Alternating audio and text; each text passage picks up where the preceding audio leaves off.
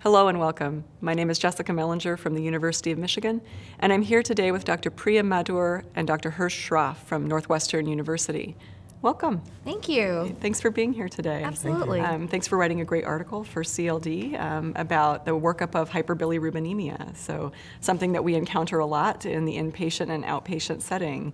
So tell me a little bit about how you approach this when you meet a person who's got a high bilirubin level. What are some of the things that you think about to start off with? I think it's important if you're looking at somebody from the outpatient setting to first delineate, is this from an actual hepatic cause and look at the liver tests themselves, or is this from another cause such as an acquired cause, or is this from a hemolytic cause as well? Mm-hmm. And what are the ways that somebody might approach that in terms of testing, that type of thing? I think the first step is, of course, to examine the remainder of the liver enzymes. Mm-hmm. In the setting in which the liver enzymes are normal, you have an isolated, elevated hyperbilirubinemia, and your next step is going to be to fractionate it, so you can figure out the proportion of direct to indirect, which will help frame your differential. Because for indirect hyperbilirubinemia, there's a very specific differential that include hemolytic disorders, but also certain specific hereditary disorders of bilirubin metabolism. Whereas for direct hyperbilirubinemia in an isolated setting, it's mostly going to be your some other hereditary causes of hyperbilirubinemia. Mm-hmm.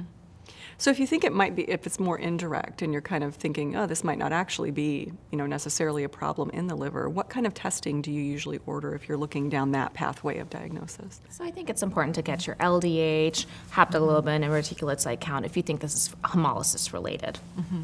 Very good. Anything else at all that you look at? I think it's important to just do a quick review of the patient's history. Mm-hmm. There's some very less common causes that you want to rule out. So if they had a recent trauma and a hematoma that's resorbing, you can have a hyperbilirubinemia. Of course, massive blood transfusions will cause some increased erythrocyte turnover, which can cause an isolated indirect hyperbilirubinemia. Sure. Certain medications that are a little bit less common, but can impair conjugation of bilirubin, and so a review of their medication list will be important as well. Great. And so when you think it might be more the direct, so you're looking more at maybe true liver causes, how do you think about that and how do you split that out and work that up? Absolutely. So you first obviously want to make sure there's no biliary obstruction. So if I have a high suspicion for that, I'd like to get some imaging first there. Mm-hmm. And then if I am worried about some intrinsic cause of liver disease, think about, does this patient need any kind of other testing for viral hepatitis or underlying liver dysfunction? And if then that's not there, then within the differential, I think about Gilbert's disease as well. Mm-hmm. Yeah. Are there ever times when in this workup you might consider something like a liver biopsy? Is that something that you think about when you're working up this this indication? I think if there's any evidence of other sorts of liver injury, an elevated AST or ALT, an elevated alkaline phosphatase, and your serologic workup, as Dr. Maddur mentioned, for viral hepatitis or autoimmune types of hepatitis are negative, and you're still at a loss, a liver biopsy at that point may be helpful. Mm-hmm. But in the setting of an isolated hyperbilirubinemia without any other evidence of liver injury, there's rare cases in which a liver biopsy may be necessary.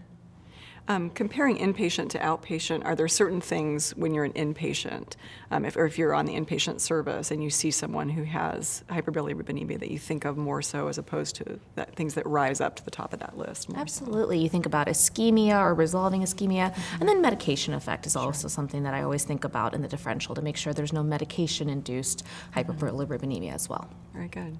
Great. Anything else you'd like to tell us about your article? No. Thank you for having us. Great. Thank you so much. I appreciate it.